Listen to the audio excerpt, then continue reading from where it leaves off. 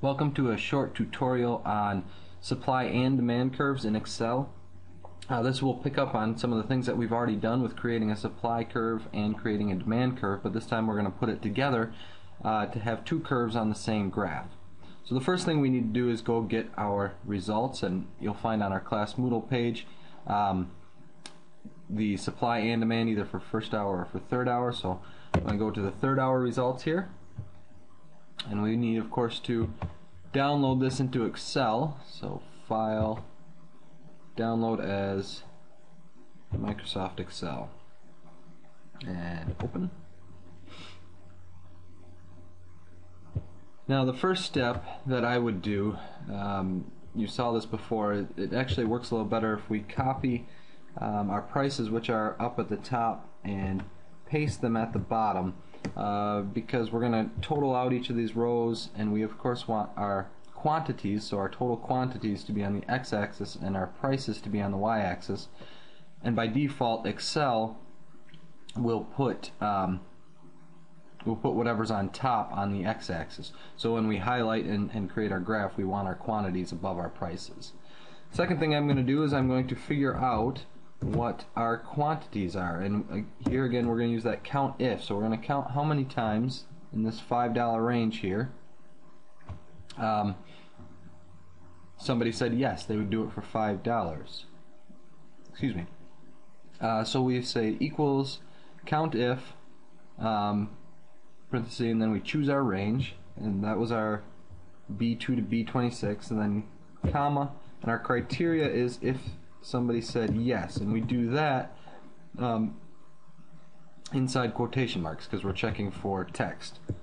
Then we close our parentheses, hit enter, and it looks like 3 at $5. Now I can click and drag that formula over on the bottom right hand corner of my cell. So again, I'm grabbing just this bottom right hand corner, so it gives me this black plus, and then I drag that over, and Excel realizes then that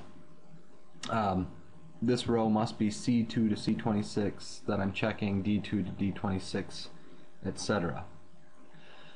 Now, like I said before, I'm going to highlight my data and I'm going to create my graph.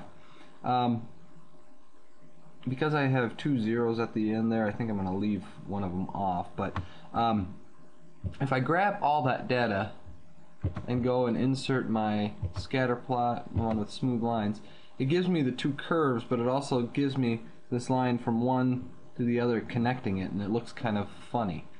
And so what I really need to do is just do one curve at a time. So the first one I'm going to do is the demand curve. So, or sorry, the supply curve.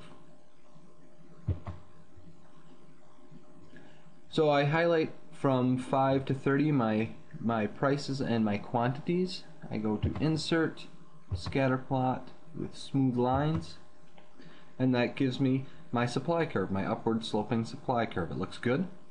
Then I am going to come up here to select data. I could also right click on my graph and go to select data. Both ways it gets me to the same spot. First thing I want to do is edit my series 1 because I want to call that supply. And then I need to actually add a second curve. In this case I'm going to be adding my demand curve, so I'll call it demand. The x values for this,